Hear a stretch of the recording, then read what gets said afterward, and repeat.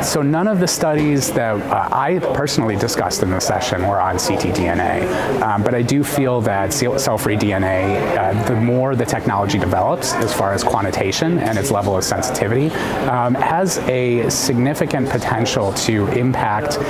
lead time to changing therapies, so adaptive treatment of patients, determine when they're not having a response, or potentially to identify patients that need additional monitoring. I think we might not be there yet, but I think that there's a lot of really interesting studies going on in that area, and hopefully we will be there in the next 5 to 10 years.